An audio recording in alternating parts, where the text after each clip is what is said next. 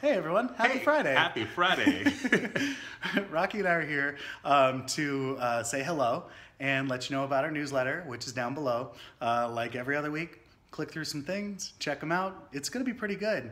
We have something special this week, don't we? Yes, we do. Our very own Michael / Donatella Howe / Diva Desk Dude. / Diva Desk Dude, that's right. He is stepping down from his reign as the Empress of Seattle for That's the Imperial right. Court of Seattle. Yeah, and Michael / Donatella Howe has done amazing work this year raising funds for the Imperial Court, which then get turned around into scholarships and assistance for other local community people to help them get support.